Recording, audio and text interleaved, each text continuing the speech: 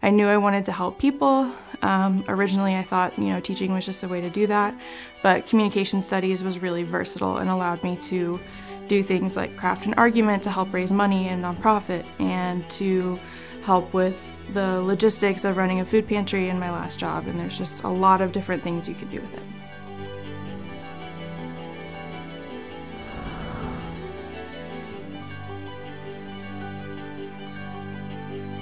My name is Sarah Switzer. I graduated from UNT in December of 2015, and I have a Bachelor of Arts degree in Communication Studies with a minor in marketing. I'm the wearer of many hats.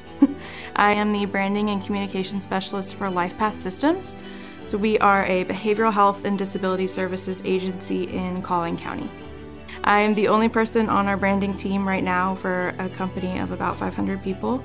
So I'm involved in the internal and external communications. So I help with newsletters, flyers, website management and development. I go out and speak at outreaches, I get to know the donors, and then help plan for events on social media and things like that. I ended up at the welcome session for communication studies and I fell in love with it. It was the kind of stuff I was interested in, but it was flexible enough to get a job in all kinds of different sectors. And I also took a couple of classes that were really big, like Com 3010 is pretty tough and it's known for being pretty tough, but we learned a lot about technical writing, and there are things that I take with me that I use in every single thing that I write. Every piece of copy, every newsletter, every brochure, I still think back to Com 3010.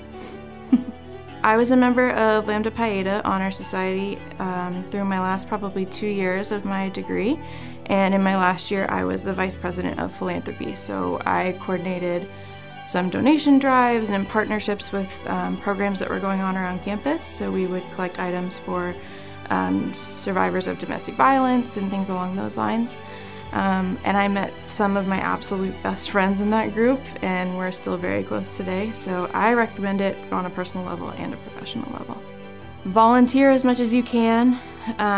Get internships where you can. The Comm Studies department has a great internship program, and that's how I got my start at my last center. My, words of wisdom would be to advocate for yourself first and make sure that you are getting all the tools that you need. Take advantage of the resources that UNT and the Comm Studies department have to offer.